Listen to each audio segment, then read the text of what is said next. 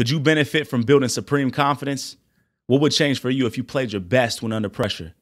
What's it costing you to not have the confidence, the poise, and skill to execute when your team needs you most? I've created an exclusive training video designed just for you. I outline the 3 critical keys to building unshakable supreme confidence and dominating under pressure. You'll also find out how you can apply these to your career today so that you can start to speed up your results and follow a predictable system to get you to your goals. Go to IMNOTYOU.com/dominate under pressure. You can go ahead and access that free training. In less than 2 minutes, you'll be learning exactly what I teach my high-performance professional athletes and clients about what it takes to dominate. Again, IMNOTYOU.com/dominate under pressure. If you try to get right, then you listen to my dad. He's a beast. And if you don't want to listen to him, okay, you don't want to get successful. If you ain't trying to dominate, man, then go listen to something else. Welcome, athletes, top performers, and all those looking to gain that killer instinct, that edge you need to dominate in any environment. This is the Sports Motivation Podcast, and I'm your host, Niyi Sobo. I played ball and succeeded at the highest levels, and I'm now committed to showing you how you can accomplish the ambitious goals and visions that you have. This podcast is designed to teach you high-level strategy, not just fluff and hype. This will cut to the core if you let it. And by taking action on the practical and next-level advice I share, you will see results. Expect that. Expect to be more confident. Expect to be more focused.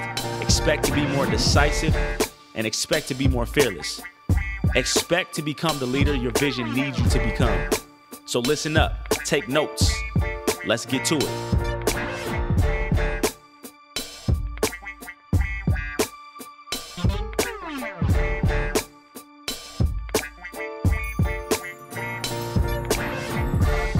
Welcome to the Sports Motivation Podcast. It's your host, Niyi Sobo. Yo, today's episode is unique. I just got, me and my wife just went to an event last week. We had the honor of going to the National Achievers Congress. It was a convention. Tony Robbins was the main headline. Gary Vaynerchuk was there virtually, actually. Some other really big names were there. But anytime you have the opportunity to see a guy like Tony Robbins, who I believe is the MJ, the Michael Jordan of this whole personal development thing, you have to jump at it. And so actually, I remember when I first saw that he was coming to Portland, this was like a few months ago, I was like, what? He coming to Portland? This must be like a scam or something. But I was like, whatever, let me just see. Tickets were really cheap. It was like $100 a piece or something. And we made it happen. So anyway, me and my wife went all day. It was awesome. And so what I wanted to do today was share with you some of the things that I learned. First of all, you don't know who Tony Robbins is. You can start off by just getting his book, Awaken the Giant Within. It's a monster of a book. That book will change the game for you. But to put it, to introduce him and to those of you who don't know him, he's basically a personal or a peak performance coach, a guy who's been doing it for 30 plus years. He's coached presidents of the United States, Bill Clinton, Serena Williams.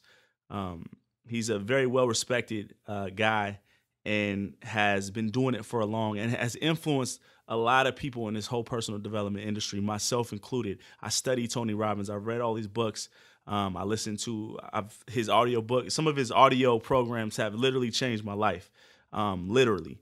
And so he's someone who has had not just a big impact on me, but a lot of people. And so not only that, his events are very one of a kind, very unique. His events are live. They're like a concert. They last a very long time. There's a lot of music being played, and you are literally vibrating with energy at the end of it. It's one of a kind. I can't really explain it, honestly. You're just going to have to go and see for yourself. But anyway, I wanted to share 10 things that I learned from this that really helped change the game for me. Things that I'd heard him say before. But again, it's not just about what you hear once. It's not what you hear about twice. One of the things he always mentions is that repetition is the mother of all skill. Repetition is the mother of all skill. So that means these things that you hear me say over and over and over, I'll say them over and over till my face turns blue. Because maybe on that 10th time it will click. is how many things do you know but you don't act on? And you don't act on them because it's not yet instinct to you. And you develop that through repetition, all right? So here's the 10 things, very, very critical. Let's go. Number one, the number one thing that I learned from Tony Robbins, I'm not even operating close to my maximum emotional capacity, all right? This dude is 55 years old. Like I said, his events last all day. We went to his one in LA a year or so ago. And actually, after I went to that event in LA, that was the reason I started this podcast. I started it immediately upon returning. This dude is on a whole nother level when it comes to his emotional juice and his intensity, all right? If you know anything about his diet, he eats pretty much, salad and lean protein. Extremely disciplined when it comes to that. He very, very highly values energy, and you can see because at his age, he's operating at a level most can't even think about. Like, I'll just give you an example. Today, I'm recording content today, and I usually record 8 episodes at a time. After I'm done with those 8 episodes, I am very, very exhausted. I'm very tired. I can't imagine, and it takes me, 4 to 5 hours to do that. I can't imagine what it's like to be on stage all day and do it 4 days in a row at the intensity that he's at. And so what I learned was that I'm not even operating close to what I can be when it comes to my emotional intensity. And I talk about prime time a lot. Being able to physically alter your physical state in order to create energy. He talked a lot. He talked like an hour. And his first hour of his presentation was all about the importance of your energy. And he was trying to get our energy right because it was low. Portland wasn't holding it down in that area. So that's one thing I learned, man. So for you, that means getting around other people who are going to push you emotionally. And that leads me to number 2, environment matters a lot. Environment matters. Like if you can go to just think about this. If you go to a concert, have you ever been to a concert and you just feel alive afterward? What would happen if you put yourself in an environment like that all the time? That matters. That highly impacts the type of things that you do. And so when I go to an event like that, we have 5,000 people in a room, all live, all there to learn, all hungry to learn. There's something that happens there. It's like a magic. It's an energy that's tangible. You can feel it. And so environment matters, all right? That's the second thing I learned. Number 3, he talked a lot about suffering, and I learned that we make ourselves suffer way more than we have to. His definition of suffering was anytime you're in a negative emotional state that doesn't have a good impact on others around you, anytime you stay in that emotional state, that's suffering. And the reality is that we are responsible for how we feel, meaning we're responsible for how to change it. And that definition of suffering made me see things in a totally different way. Because most of us think suffering is like, depression but no, what if you changed your definition of suffering and made it more not likely to stay in that emotional state? Does that make sense? You can change your definition. And he said someone had helped him change his definition, and that changed the game for him. So that definition of suffering, I think, makes us look at, negative emotions in a whole nother light. All right. The next thing, number 4, he said, trade your expectations for appreciations and your whole life will change. To me, that was a mic drop right there. That was something that blew my mind. And again, I had heard that before. And it was actually Gary Vaynerchuk, another speaker who was speaking earlier, and he talked about that same thing.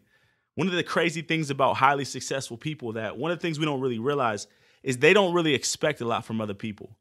And they don't because they're too busy giving. They're too busy serving. They're not sitting around wondering why everyone hasn't done anything for them.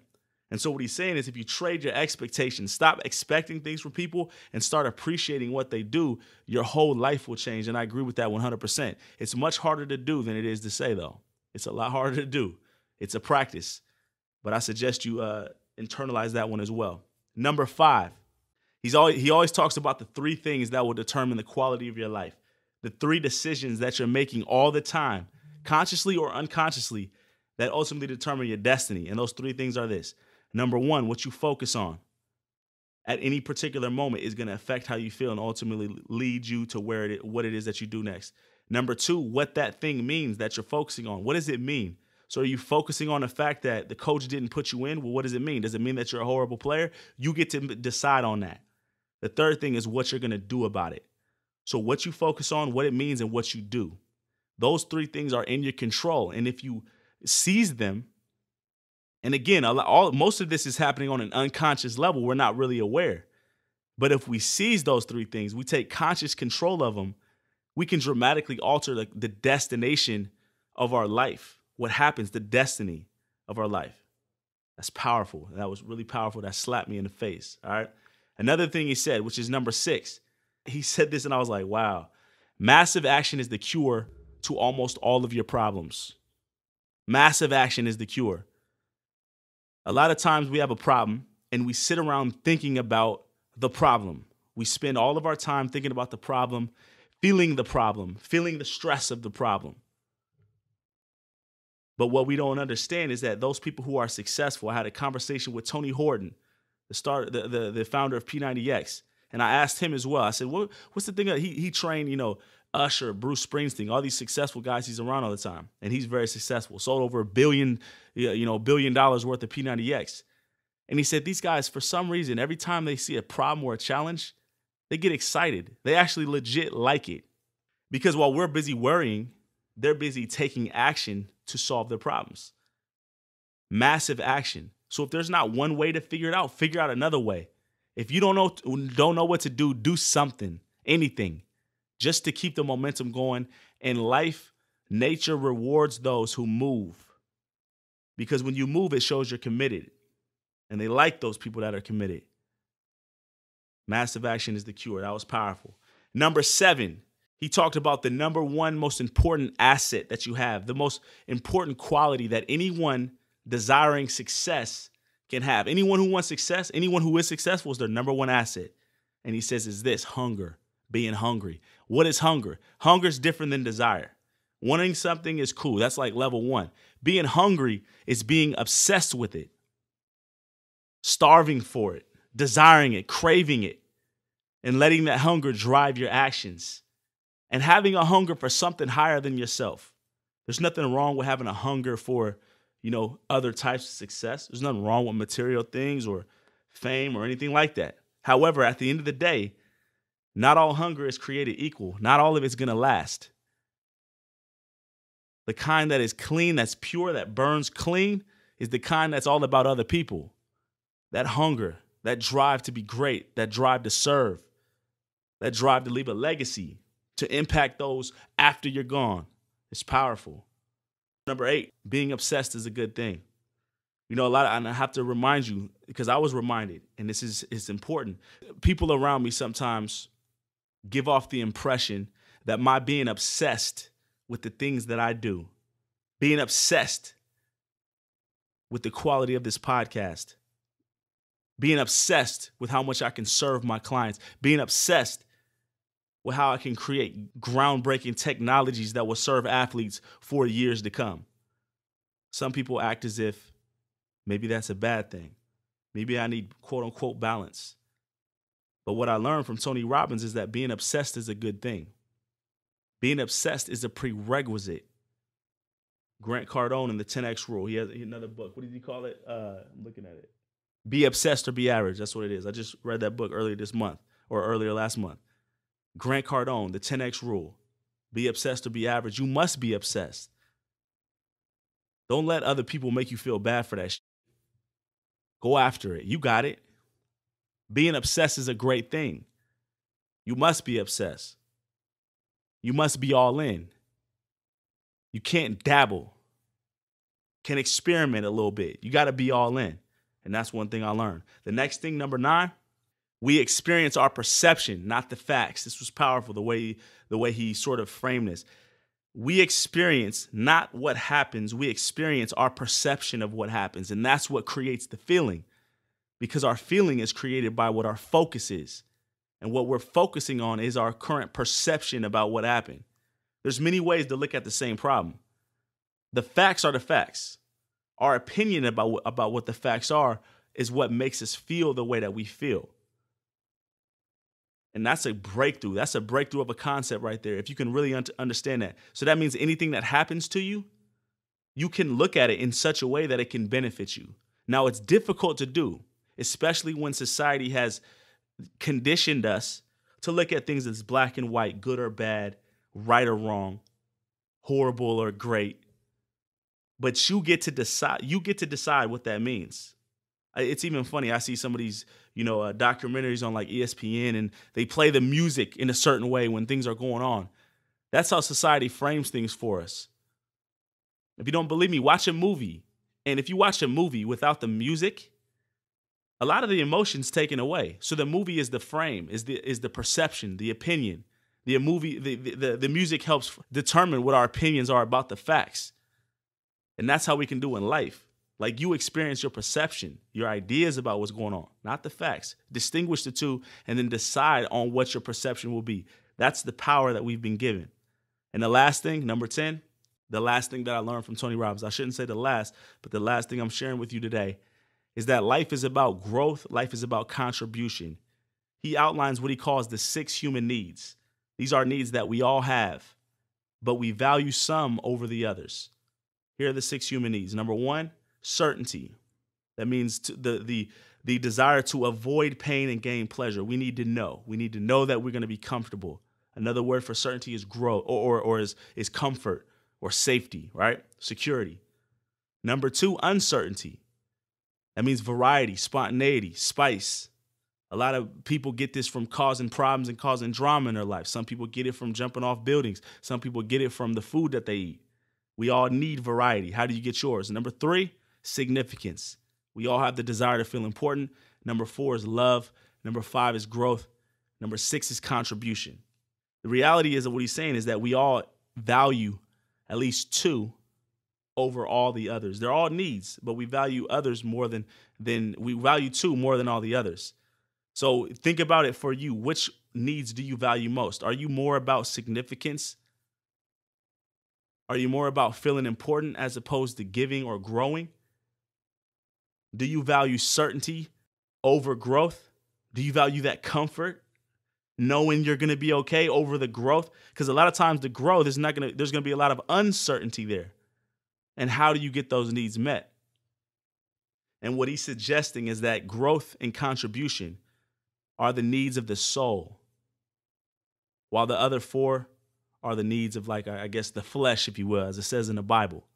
They're all needs, but we can choose to value some over the others. So these were some things that I learned at that convention. It was awesome. If you haven't already, I highly suggest you get Awaken the Giant Within. That's a game changer. He has a new book also called Unshakable. It's on financial freedom. But anyway, think about those things. Tony Robbins is somebody you need to follow. You need to understand his work when it comes to managing your emotional state. There's not too many sources that are gonna show you. I suggest you go to one of his events as well. It will change the game for you. In the meantime, stay at it. Keep going. Don't stop. I will suggest that you go to seminars. Please go to events. Don't just read. Go to events as well. Be around people who are going to push you, that are going to challenge you. That's one of the things that I hope to do in this podcast, is challenge you. We need people to challenge us. Man, after I left, I had almost a binder full of notes about things I wanted to do. Things that I'm now doing, all as a result of spending $100 on a ticket and choosing to spend my time a whole day around some high-impact people that are going to help me change the game and help me get the results that I want. All right? So that's something to think about moving forward.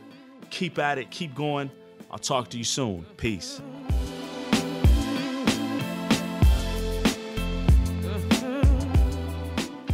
Thank you for tuning in to the Sports Motivation Podcast. Make sure, if you dig in the podcast, go and subscribe so you can always get the latest episodes. I come out with a new episode twice a week, on Tuesday and Friday at 3 a.m. Eastern.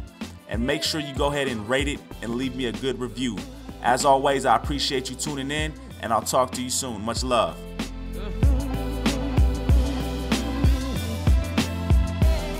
One of the most common questions I get from athletes all the time is this: what is the single best thing I can do to reach my goals? How can I set myself apart from everybody else? Obviously, there are a lot of things, but the one thing that's helped set me apart was having a coach, a mentor, someone to show me the right strategies and how I need to do things specifically to achieve my results. So you could try to do it on your own, but you'll end up making many mistakes that could have been avoided if you had someone guiding you and coaching you along the way. 99% of athletes in the world have expert coaches to show them the things that they can't see.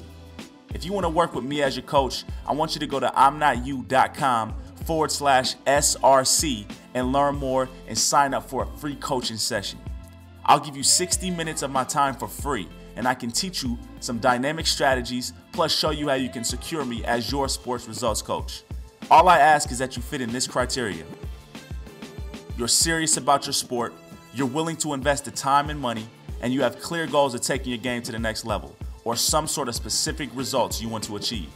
This is definitely not for everyone, and I have very limited spots available for this.